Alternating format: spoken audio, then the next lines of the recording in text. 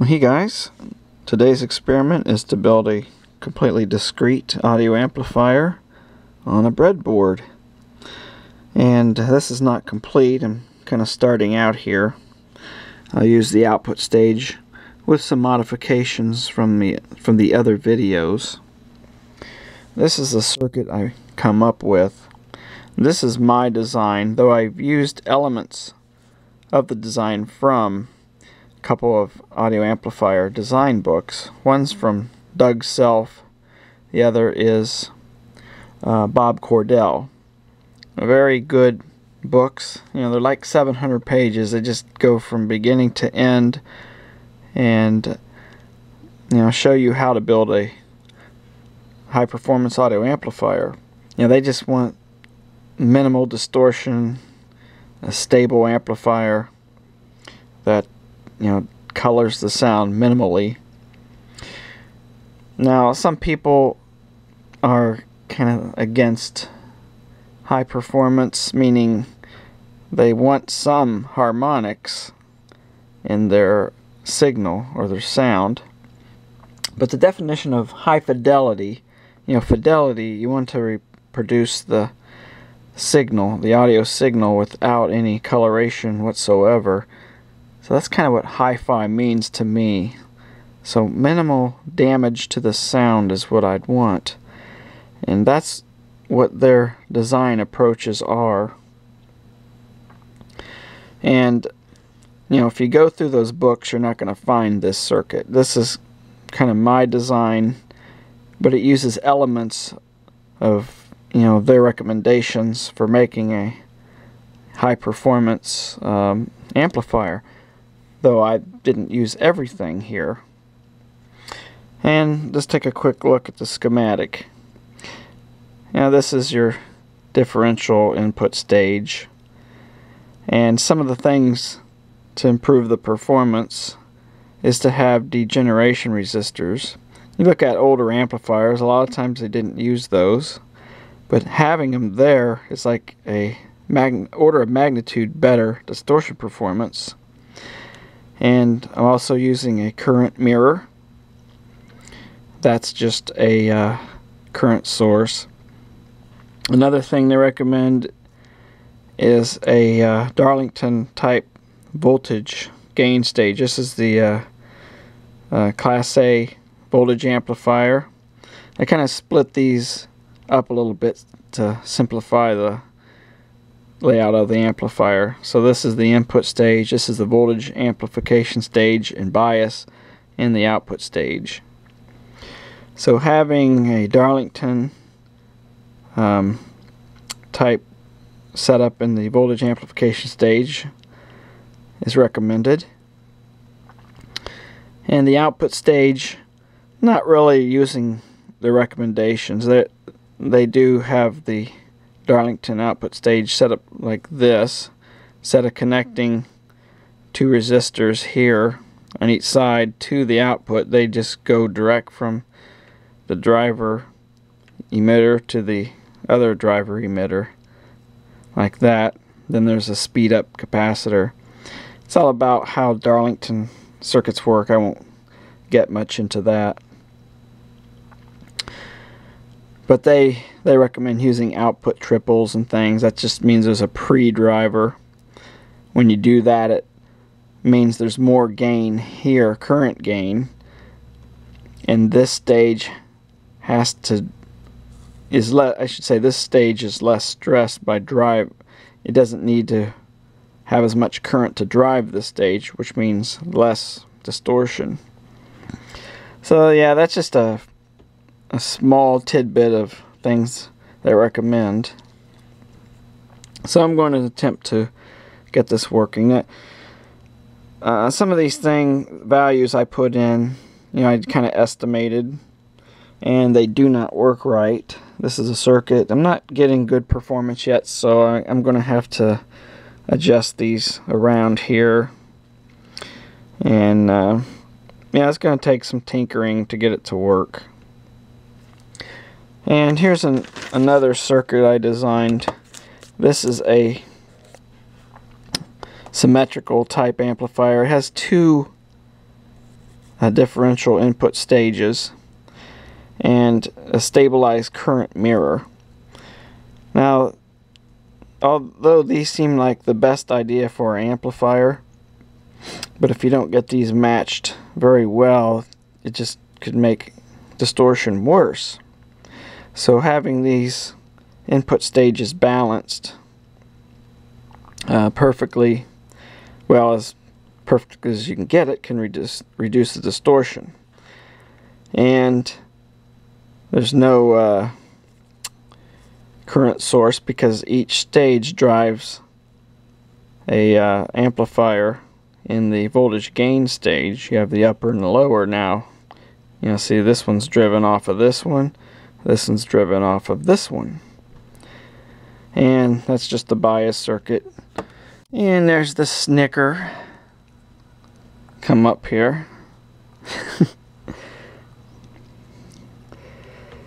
Oh, Snickers. I think it's getting close to feeding time. Snickers. It's really... It's hard for me to explain the circuit when you're standing on it. But anyway, I'm using the output triple design here. So you have a pre-driver, a driver, and then the output transistors. I am using paralleled output transistors for two reasons. Of course, the typical problem with transistors are beta droop with higher current. You know, the more current you draw through a transistor, the lower the transistor's current gain, or beta. So having two there help reduce that, lowering distortion. Plus, it helps to drive difficult loads. So this amplifier here would be rated at 100 to 125 watts into 8 ohms, depending on your power supply voltage. And using the lower power supply voltage, you can probably get around, I don't know, maybe 180 watts into 4 ohm loads.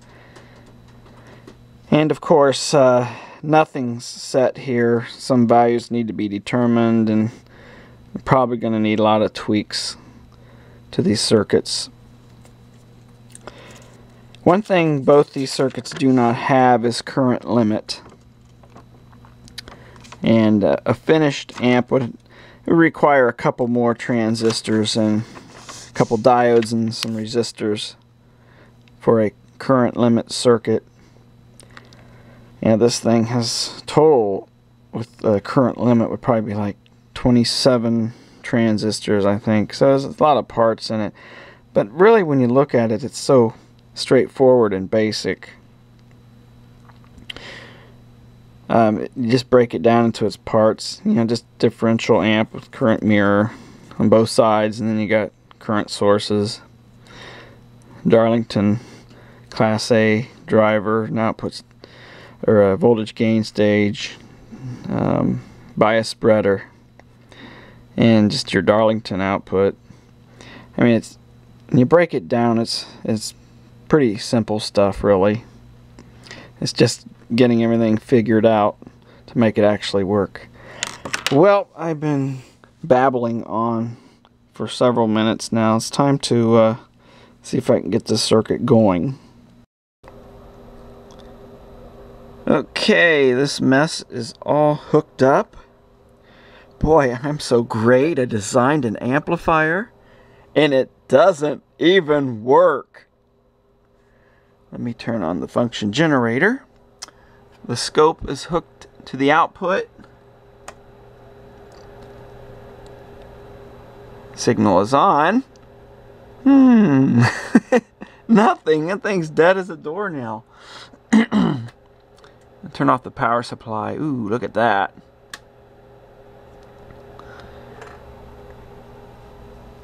Well, when I measured the output, I'm getting a full output rail, or a supply rail, on the output of the amplifier in the positive direction. I'm getting like 14 volts on the output. That means something's pulling it up to this rail. So either something's conducting too much here, or this circuit's dead and it's not, you know, it's not pulling current through here to, you know, even things out. So yeah, what the heck is the problem with this stupid thing? Okay, now I'm getting somewhere. I have forgotten to connect this wire to this part of the circuit. So I started looking at this circuit, making sure it was all connected correctly, and I noticed that wire wasn't there. And that is this yellow wire right here. So now when I turn it on, aha, now we're getting somewhere. That's funny, weird clipping on the bottom there. Have to look at that. But yeah, it's actually working now.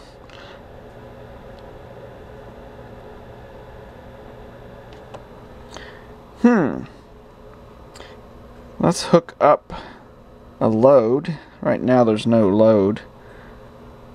And see what it looks like. Here's the FFT, the blue line. No real distortion, just noise. And actually a lot of that noise is just the limited resolution of the scope. I did record a signal with a built-in harmonic, and I want to take a look at that. I was kind of interested in what the scope can actually see as far as the percentage. And let me play that signal here. So what I did in software called Audacity, I made a fundamental 1 kilohertz tone, and then I added a 1% tone to that at 3 kilohertz. So it's like the first odd harmonic. Let's see if I can stretch it out there so you can see it. And there it is. Let me turn that there so you can see it better. So there you can see it spiking up. So if I stop that and go back to the waveform, the clean one, here it is. So you're not really getting much. Might be a small amount of distortion, but stop that. I said stop. Okay. And go back to the 1%. So yeah, we can clearly see 1% distortion. So I also made one at 0.5%. Yeah, you can kind of see 0.5. And here is 0.1%.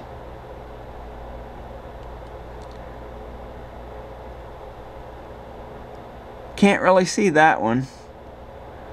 So yeah, the FFT function on these scopes, these cheap little scopes, can let you see down under 1% of distortion, at least in the audio range, but not really good for, you know, checking for hi-fi.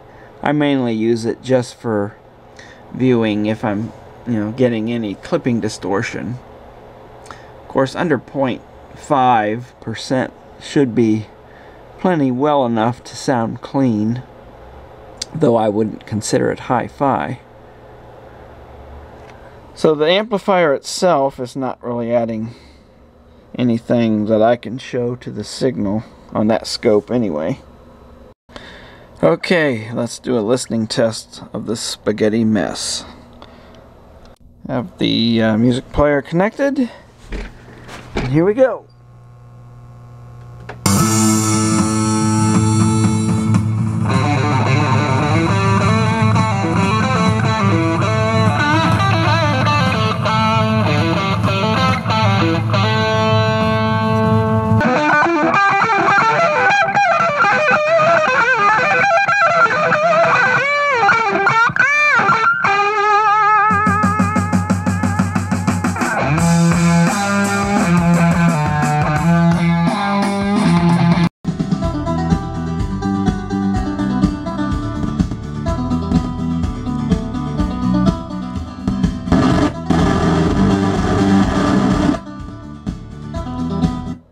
actually open loop gain. Well, that's this circuit here.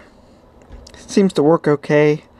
Not real stable though. I mean, got this high impedance amplifier with wires all over the place. It's just gonna not be too stable. Really has to be put on its own board. But seems to work okay. How much power can you get out of this thing?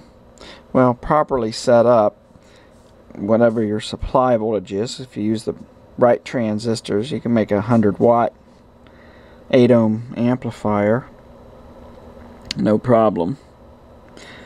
Probably would have to tweak some values of the resistors to get the currents right. I'm not going to force this thing for more power because you know, it's instability of the circuit, you know, with these wires running all over. It's not going to be good. It might pop something, so no sense in doing that. Well, that wraps up this edition. Pretty interesting little circuit, and we'll have more on the way. Thanks for watching.